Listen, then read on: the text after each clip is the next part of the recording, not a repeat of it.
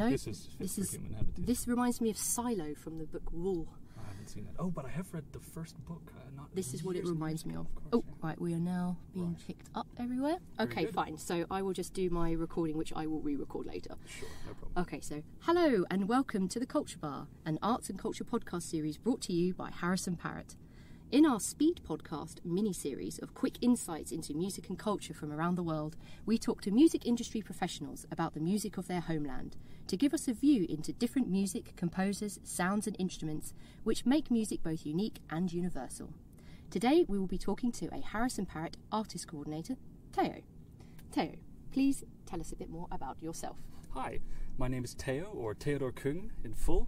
I'm from Saint-Sergue, a small village in the Jura Mountains overlooking Lake Geneva. I've been an artistic coordinator with Harrison Parrott for about 5 months, and previous to that I worked as a concert violinist with orchestras in the UK and across Europe. Fantastic. So you are very well placed to talk to us about music and everything Swiss. So it would be great if we could just dive in, seeing as this is a speed pod. Sure. So in your opinion, what has influenced Swiss music? Is it the landscape, language, location, chocolate?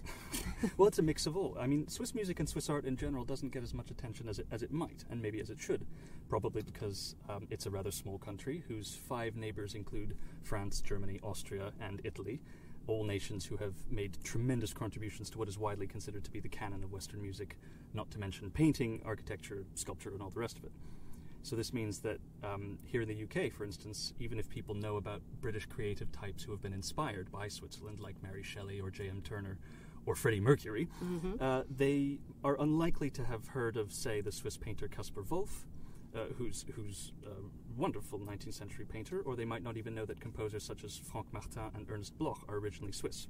So when talking about what influences Swiss music, obviously the surrounding countries have exerted an immense cultural pull from the outside. More fundamentally, though, I think that Swiss art and Swiss society in general has, historically speaking, been defined by the topography of the country itself. The reason why Swiss identity is so strong and so unified despite a divided history, I think, as well as different languages and fragmented geography, is that the lives of the people who live there are punctuated by the same seasonal rhythms. Whether you live in Zurich or Vevey or Bellinzona, anywhere you are across the country, the Yes. Wherever you live across the country, your lifestyle traditionally is defined by the area's dominating feature, which is mountains. Your life in the passage of time would have been marked by the same events: snow in winter, melting and floods in the spring, haymaking and the pasturing of cattle in the autumn, and then snow again. So it's a unifying factor, and so inevitably traditional depictions of Swiss life in music and art tend towards the pastoral, the rural, the idealized country life. Right up until the 1920s, when people like Arthur Honegger started doing all sorts of weird experimentations with sound and so on.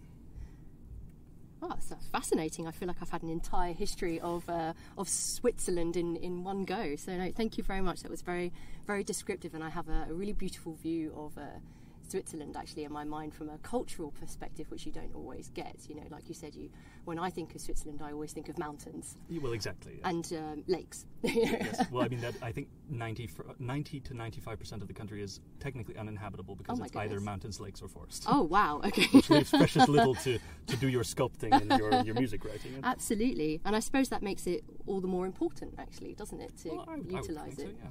But we're lucky in the sense that our national character has a very strong image in the public mind. Yeah, absolutely. And moving from that, so are there any sounds that define Swiss music? Yeah, well, within this pastoral idea, the first thing that comes to mind is probably what we call Ländlermusik, which is country music or folk music, with the usual bells, alp horns, accordions, and ubiquitous yodeling everywhere, of course, that sort of thing. But actually there's a rich tradition of music that's much more textured and interesting than the commercial stuff that was formalized in the 19th, early 20th century. In the West, for instance, there's a strong choral tradition, which is epitomized by the work of the abbot Joseph Beauvais, who lived in Fribourg. While in the East, you get zithers and violin duets, which sound actually much more Austro-Hungarian than you might expect. Incidentally, a huge collection of songs was transcribed in the early part of the 20th century by a woman called Hannie Christen, and some of the earlier traditional songs have some very dark and melancholy undertones, which, well, as a violinist, I've always loved traditional Irish and Scottish fiddle music. And there's a song with a song set to words by Rebbe Burns called John Anderson, My Joe. I don't know if you know it. I do, yeah. And I will briefly inflict my voice on your listeners. So it goes, John Anderson, me Joe, John, when we were first acquaint, your locks were like the raven and bonny brew was spent, something like that. And there's a Swiss song called the Gukesberglied, which goes back at least to the 17th century, possibly earlier, which goes, Sie schaben am Anschuferde, Simmeliberg und Vreneli opem Gukesberg, which has a very similar character and melancholy and minor key and all that sort of stuff. So it's not all sort of, huggledy-gaggly, joyful sort of stuff. And cowbells. Well, exactly. Although there is that too. Oh, really? Oh, yeah, sure. There's a valley in Schwyz, in one of the cantons called Schwyz, where my father's from, called the Murttal, which is stuck at the back of a valley. It's very inaccessible. And it's a place where you still get traditional cow herding, and they make the bells by hand. And you're supposed to be able to tell who made the bell by the sound that the bell makes. That's amazing. Apparently. And did your father make a cowbell? No. So you don't have a family cowbell that's your unique sound? No, but we have a goat bell. Oh, wow, which my mother would ring, because we lived, this is going to sound a little bit strange, but we lived at the top of a hill at the back of a small village. And we would often be roaming around in the woods, and in order to let us know that it was lunchtime or dinner time, she would just ring the bell very loudly. That's perfect. I love that idea. So that's your kind of reference to a Swiss sound, your yes, mother's exactly. goat bell. So, it all started. Oh, quite, yeah.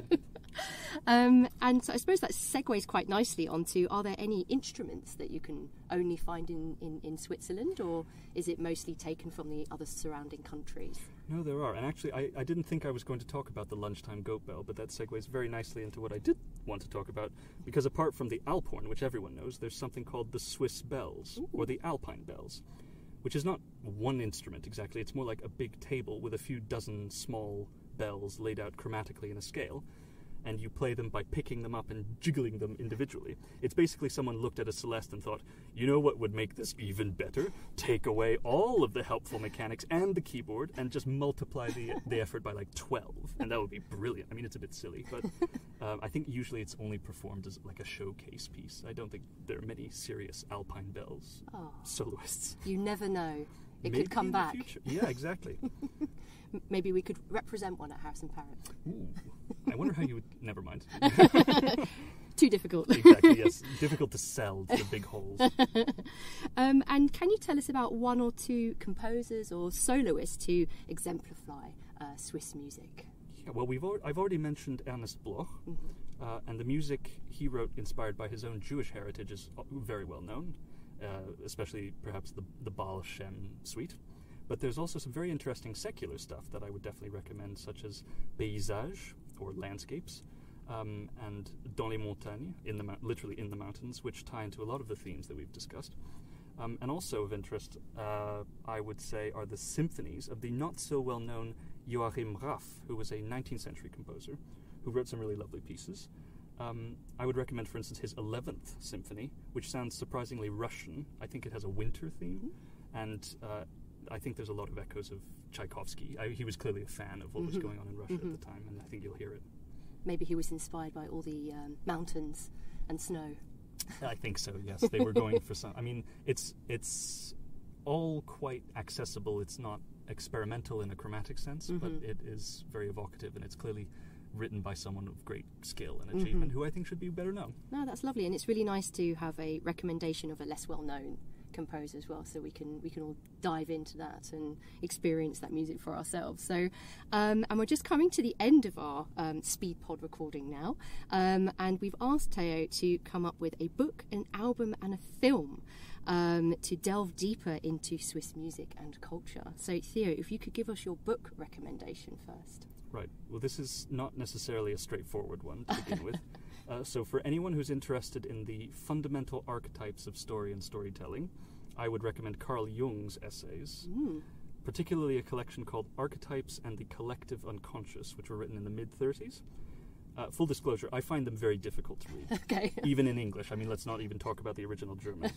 But they contain the most amazing insights into why we as humans need stories, and how mythology and fairy tales and religious texts from all over the world, no matter what culture you're talking about, those original narratives into which the fundamental lessons about good and evil and understanding and sin and redemption and all that are interwoven, how even if they're merely taken at face value, they can teach you, at least partly, what it means to be human and to live well. Mm. So if you can bear to crack that one open, I think it will be a very rewarding read. Absolutely. And your album recommendation? Album, right. Well, we've been talking about winter, and we're heading towards the winter months, and in the UK there's a great choral tradition which really comes into its own around Christmas time. So for a taste of the Swiss equivalent, I would recommend Chanson d'ici, which is recorded by L'Accroche-Cœur Vocal Ensemble in Fribourg in 2001, and contains a lot of the music of the Abbot Joseph Beauvais, who I mentioned earlier. Mm-hmm. And it's a really lovely collection and represents a nice mix across the country's various histories and language groups, including Fribourg's local patois dialect, which has sadly disappeared largely, and which is almost entirely preserved in the songs of that canton. Interesting. Yeah, that's a really lovely way to preserve a language, actually. Yeah, how interesting. I think music is, in some ways, vocal music is designed to preserve stories and heritage, and it does it very well, and things live on there that will not be seen again in everyday life. No, that's really fascinating. That's a really great recommendation. Thank you. And on to your final recommendation, film. Well, I'm going to go right down the middle of the road here and recommend Luigi Comencini's adaptation of Heidi from 1952. Oh, wow. Which, yes, the book that everyone knows, the one book everyone probably expected me to mention. So the film was made in 1952, and it's based on the book by Johannes Spiri. And it's a charming old black and white film.